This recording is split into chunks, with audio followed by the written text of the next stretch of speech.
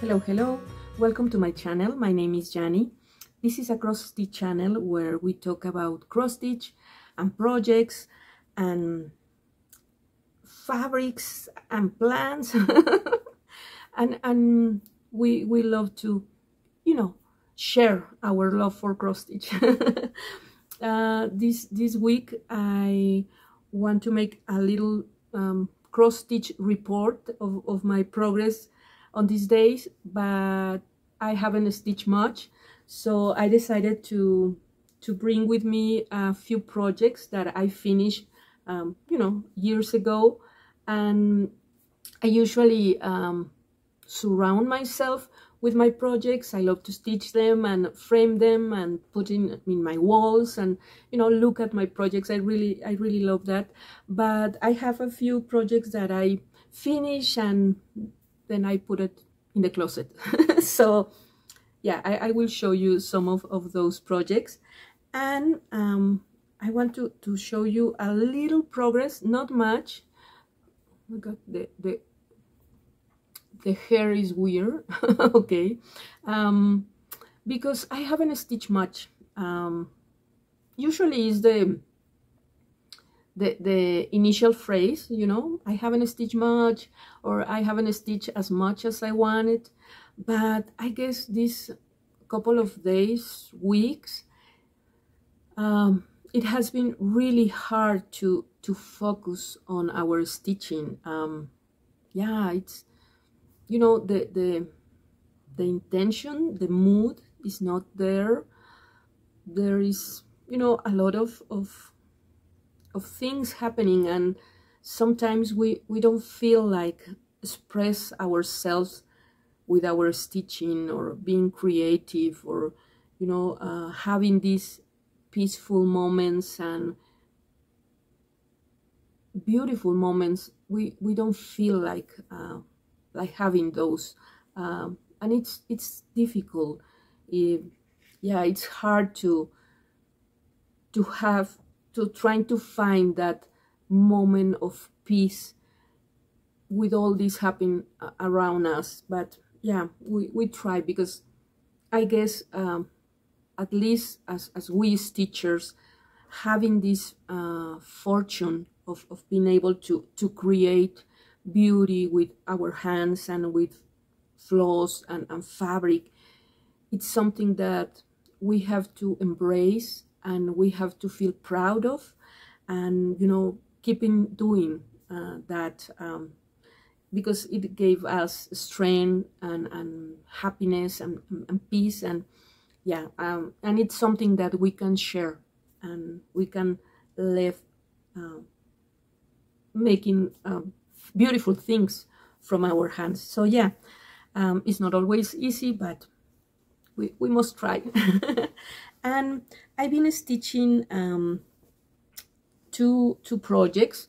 One is talking about hope, Tree of Hope by Mirabilia, and I am stitching this in Aida 16 that I dyed with the ice technique, and it's this beautiful blue fabric, really dark and really unusual for this project in particular. But I think it gives the design a beautiful look, and it's also something about hope, that perhaps it can be in the middle of the night, in a really dark place, but you will find it. So yeah, I really love this project. I am stitching this with one thread. I really enjoy stitching right now with one thread of floss, even in this count, which is Aida 16, which you usually stitch with two threads. But I really like this look of skinny crosses, skinny stitches, and yeah, I really love it. And of course, as always with the hand-dyed fabrics or flosses, you can really tell for real how they look in a photo or in a video, because the light always looks different. But yeah, it's a pretty project. And another project that I've been working on, just yesterday I took it again and I decided to stitch a little, is this sampler. This is from a magazine, a French magazine. It's called 15 flower abecedaries, so alphabets. And yeah, I really love it. I am stitching this in a Lugana 32 with that I coffee dye to, you know, to try to make it a little vintage. And of course I love the detail of the little doll stitched 1 over 1, and the roses are gorgeous. I love it. And I didn't really know that I love stitching roses until now, but yeah, they look so pretty. And yeah, this is a project that I am enjoying so much. And I took it again yesterday, and I was stitching this this letter Z.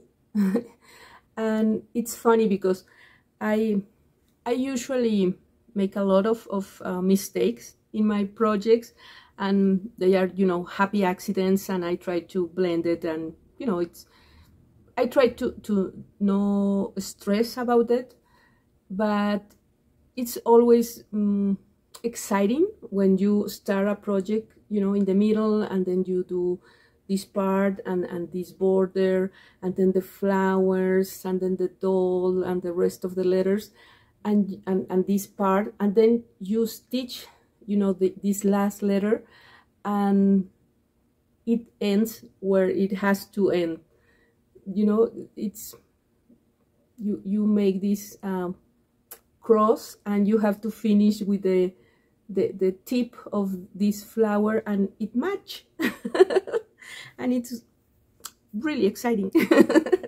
I mean, it's not big deal if it's, you know, a point across, you know, up or down, or even, you know, misplaced.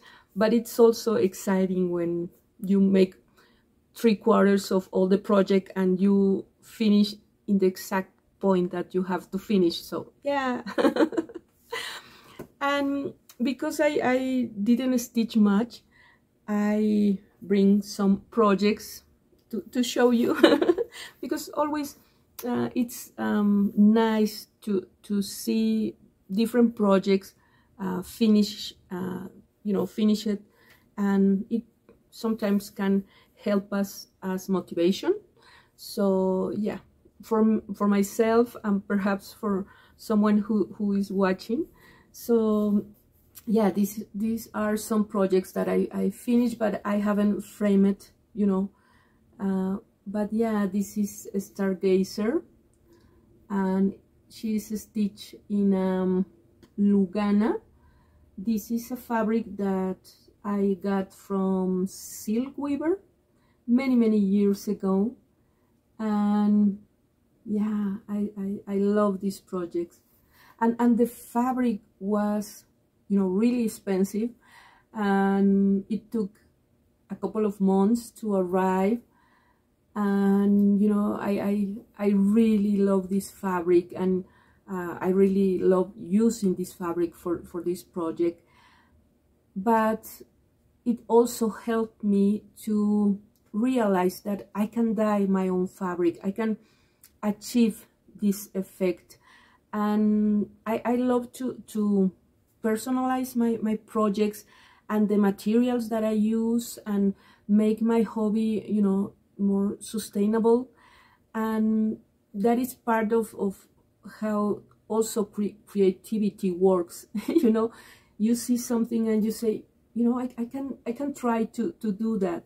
So yeah, this was one of those fabric that I was thinking, I can make my own fabric. I can dye my own fabric. So yeah, this is a Stargazer. And with this project, it's one of those designs that has a lot of you know, beadings, of course, but they travel so far one of each other, and you have to count in the chart, and it's something that I didn't do. I just place my stitches and my beading accordingly with the pattern, but I didn't really count exactly where to place all the beads and the crosses, but it looks fine. She's gorgeous. And yeah, also with these beads, I remember that I ordered, you know, all the mill heels and all the materials for this project, and these, you know, beads, like off-white beads, they send me like 3 or 4 package, and I use, you know, 1 or 1.5 package, so I'm still have a lot of these beads. And sometimes I use it for different projects. But yeah, sometimes in the patterns they include a lot of extra materials, and not always you use that you know, material, but well, you increase your stash, so that's a good thing. And yeah, and I have been watching this design stitched with color conversion, and it looks amazing. But I don't know, I love the original color too. She's so pretty. So yeah, another one that I stitched many years ago, and with this I didn't got the mill heels, or you know, a hand-dyed fabric, but I use local beads and, you know, crystals that I have locally, and I added all this trail of crystals. And the fabric, it's an Aida, you know, with metallic thread, and it looks really pretty. And I added a little color to the fabric, and yeah, I really love her. She's so pretty. And this is one of those designs that I stitched many years ago, and if I stitch her now, I will do different things. I will change the color, or I would change the color of the skin, and I would play with this space in the hair, you know, adding specialty stitches or metallics, or perhaps crystals or beads, because this is such a large space that you can do many things. So yeah, we change. I was talking about it in my Spanish video.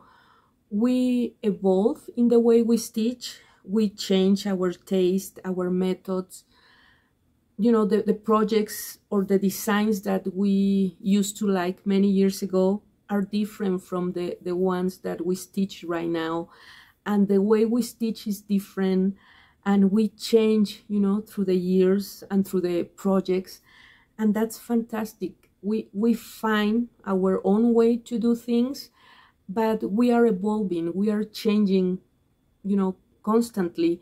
And that is why I love to encourage other stitchers in the way they stitch, the methods that they use, because it's a personal, you know, experience. It's a personal learning, and we find our own way, and with the time we change it and we improve it, or we just make things different, and that's great, and we can all learn from that process.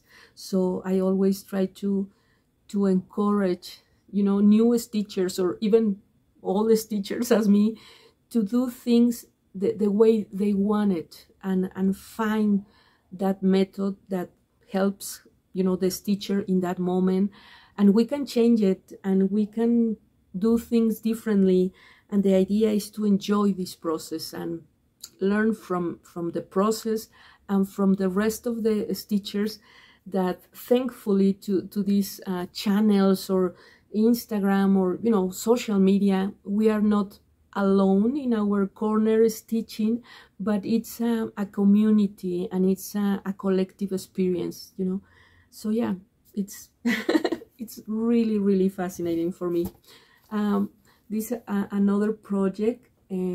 This is a Nora Corbett, Minerva, and for her I use an Aida 14 that I dyed, and I love the combination, you know, with the color of the fabric and the color of the design.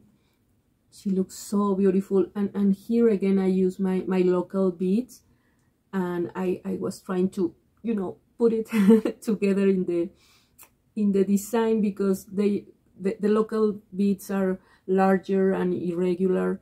So, but yeah, she looks so pretty. And even though I love Nora Corbett designs, you know, her line of smaller designs, I've been stitching a few of those. I adore Mirabilias because of the face. That's the main difference for me with the Mirabilia designs and Nora Corbett. Not just the size of the project, but mostly the faces, the detail in the faces. It's something that I love in Mirabilia designs. So I love designs from Nora Corbett design, you know, her smaller line, but I adore the faces from a Mirabilia. So yeah. This is another mermaid that I really enjoy stitching. This is Renaissance Mermaid, and she's stitched in a Lugana 32 that I hand dye. And here are the crystals, so pretty. And for her, of course, I play with the specialty stitches in her hair that I added, and I use some beads and crystals that I have in my stash.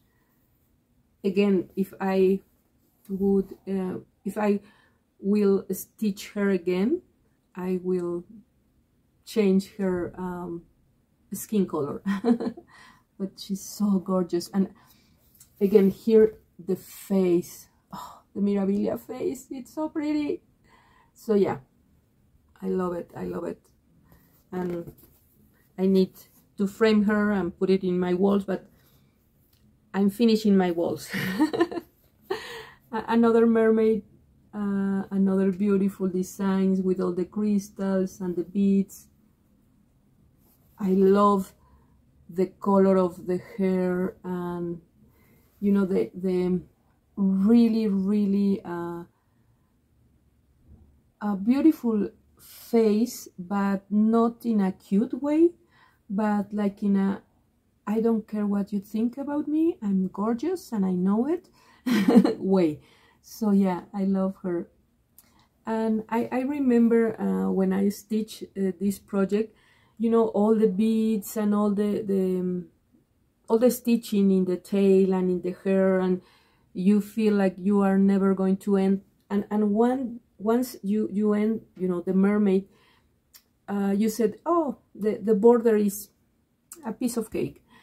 And I almost took the same time, you know, stitching all these details that the mermaid. It's so, sometimes tricky like that. You feel like you are going to finish, because you only have to stitch little details, and the little details took a long time. So yeah. But yeah, she's gorgeous, and she's stitched in a cashel. It's vintage something, really pretty. And finally, this is a Quaker by Jardin Privé. It's My Lady's Quaker. And for this design, I stitched this in Lugana 28. And I changed the colors in the motifs, because I think it's mostly black and red in the original design, and I decided to change and use different colors. And also I stitch this with 2 threads, and of course you can see, you know, the effect of the two threads, how the crosses look thicker and really pretty. And right now that I am stitching, you know, with 1 thread, the crosses look skinny, and it's different ways to stitch. But yeah, it's like we have different times and different process, and our taste change from time to time. So yeah, this is my stitching report of the week, with a little progress, some old finishes, and you know, hoping you enjoy this time with me talking about cross stitch and talking about projects and motivation. And I know it's a really difficult time right now, but we have that treasure in our hands with this cross stitch ability that we share. So thank you for watching me. Have a great week. Take care of yourself, take care of your family, and I will see you in my next video.